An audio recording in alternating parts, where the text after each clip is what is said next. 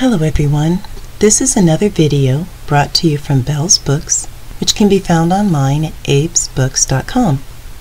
In this video, I chose 10 of the most valuable fiction novels and their authors.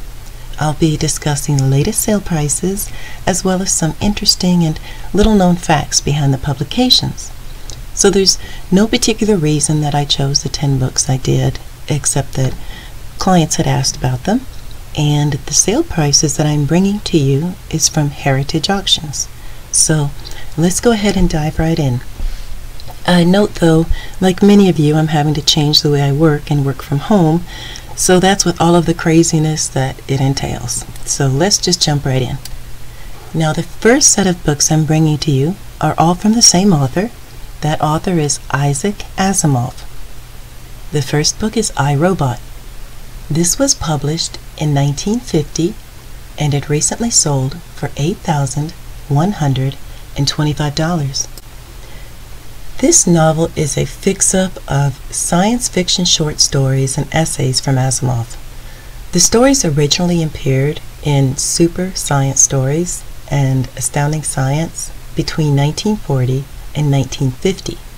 The edition had a very limited printing of only 5,000 copies. They were later compiled into a book by Gnome Press in 1950, which it would be interesting to see if any of these magazines are even still in existence. The publisher, Martin Greenberg, was actually a friend of Isaac's, a great friend, but the relationship kind of turned sour, with Isaac having been quoted as calling Greenberg a crook in regards to his payments. But the one thing you can't take from Isaac is that he was the author who first coined the word robotico. Okay, the second book we'll be discussing, or set of books, is the Foundation Trilogy. This consists of Foundation, Second Foundation, and Foundation and Empire. These were published between 1951 and 1953. This set of books recently sold for $21,250. A note though, if you look at this set of books, the dust jacket for Foundation is actually a later printing, and also on Foundation and Empire has a second and a later dust jackets. So the Foundation Trilogy, this was a series that was first published as a short set of stories in 1942 to 1950, and subsequently in 3 collections in 1951 through 1953. So for 30 years this book was a trilogy. It also won the one-time Hugo Award for Best All-Time Series in 1966. Isaac Asimov was the child of immigrant Jewish parents who owned a candy store. During the Depression, his parents worked 19 hours a day to keep that store open, and that's what subsequently led to their success. In 1928, he became a naturalized citizen, but at the age of 15, when he applied to college, he was rejected from almost every school. He did end up getting his chemistry degree in 1939 and his PhD in 1948. And the third book from Isaac is Caves of Steel. Now this was published in 1954. This recently sold for $5,000. Caves of Steel, with this novel, Asimov advocated that science fiction can be applied to any literary genre, rather than be a limited genre in itself. The book was first published as a serial in Galaxy magazine from October to December in 1953. The Doubleday hardcover then followed in 1954. So although Caves of Steel is completely distinctive from his Foundation trilogy, which was published a few years earlier in 51 through 53, Asimov linked them with the time of Caves of Steel as a much earlier part of an extensive future history leading up to the rise of the Galactic Empire with its fall and rise of the 2 foundations. Then to replace it with I, Robot, introduced in Caves of Steel, which turned out to have been surviving tens of thousands of years. And it played a key role in the periods of both the Empire and the Foundations. Also, during this time, Isaac also wrote 6 science fiction novels for children, and it was under the pseudonym of Paul French. The books were called the Lucky Star series and followed David Starr and his adventures into the solar system. Because Doubleday was originally planning on making this into a TV series, he used a pen name in case they were really bad. In the end, the TV show didn't happen, and in the 1960s, he wrote another science fiction musical for Paul McCartney, who was a huge fan, but that movie never was made either. Now, sadly, a note about the author, during a triple bypass surgery in 1977, he received a blood transfusion. In the blood transfusion, he contracted HIV. It later blew into a full-blown case of AIDS, and sadly, he died of heart and kidney failure on April 6th in 1992. So we'll move on to the next author. The author for the next couple books is Ray Bradbury. The first book is Dark Carnival. This was published in 1947, and this book recently sold for $3,750. Dark Carnival was Ray Bradbury's first published book.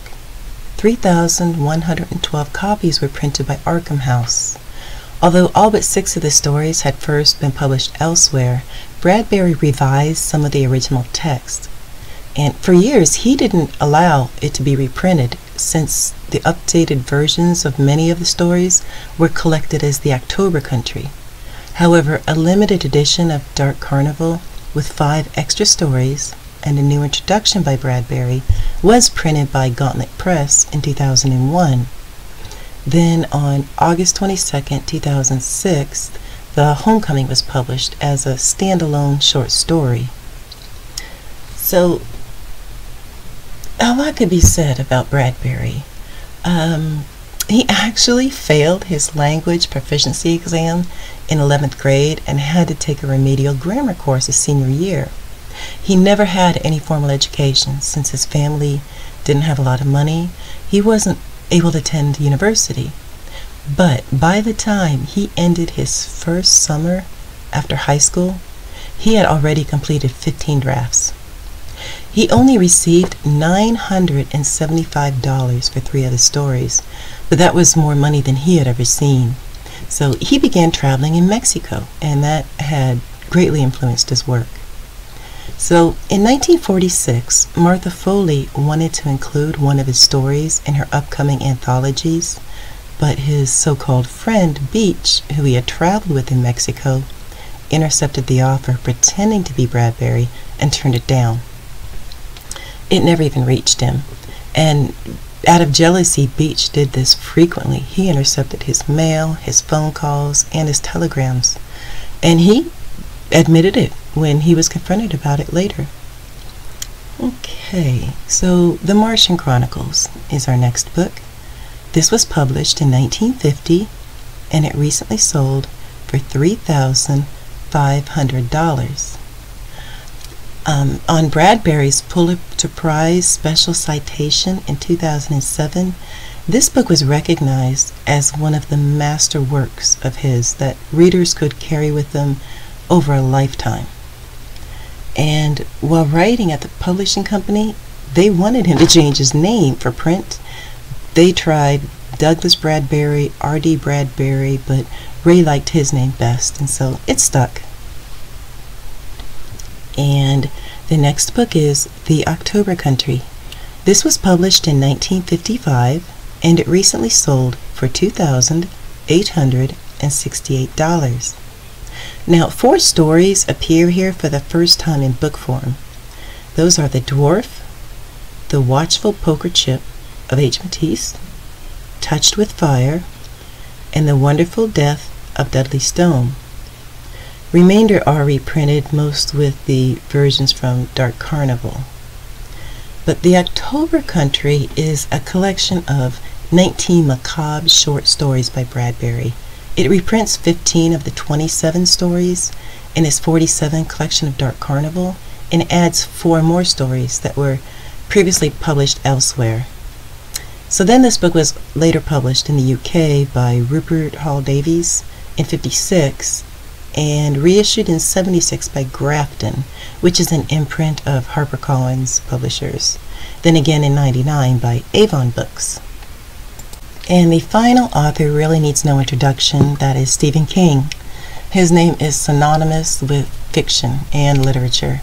He's published 61 novels, including the 7 under the pen name Richard Bachman, and 5 nonfiction books. He's also written approximately 200 short stories, most which were put into books. So the first book we'll talk about is The Gunslinger. This was published in 1982, and it recently sold for $3,800. The first chapter of this book was published in the magazine of Fantasy and Science Fiction in October of 1978. Then 4 more segments were published between 1978 and 1981, and then bundled together and released as The Gunslinger in 1982. But according to King, he had been telling this story to himself for at least 8 years before that. He writes about its beginning in quasi-mythic terms in the afterword to the 1982 edition of The Gunslinger. In 2003, King substantially revised the novel, and this is the version that's remained in print ever since, with the subtitle Resumption. So this novel was inspired by Robert Browning's poem Childe Roland to the Dark Tower Game, which King read as a sophomore. He started this novel on a ream of green paper that he just found at the library, but this book actually took him 12.5 years to finish. Hence, the book was published as a limited edition by Donald Grant in 1982. It was referred to on the cover of his next book, Pet Sematary, but it was out of publication by then.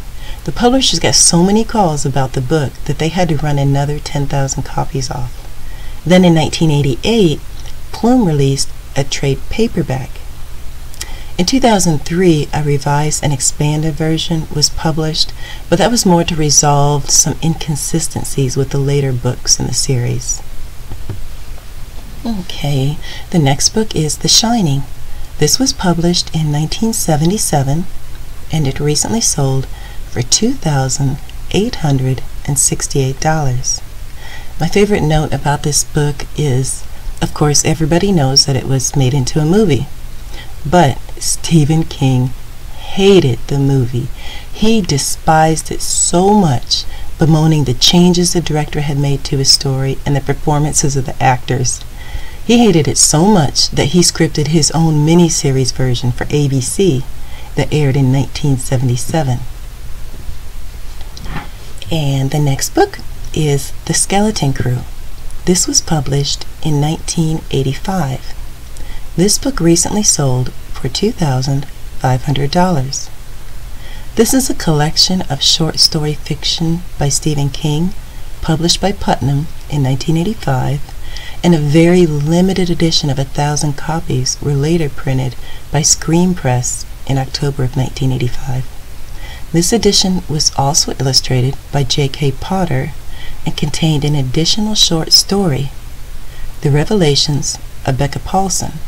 Now, Becca Paulson first appeared in Rolling Stone magazine July 19 through August 2nd, 1984 edition. Then later, it was incorporated into Stephen King's novel The Tommyknockers, which was published in 1987. The original title was actually Night Moves. Skeleton Crew is critically held as showing King as a maturing writer with greater breadth than in his previous short stories. It includes some more personal works, including For Owen, which was the poem he wrote for his son, and it also features Grandma, which is from an 11-year-old boy's perspective. But this is actually drawn from King's own horrors living with his invalid grandmother. And lastly, we'll talk about Carrie. This was published in 1974, and it recently sold for $2,750.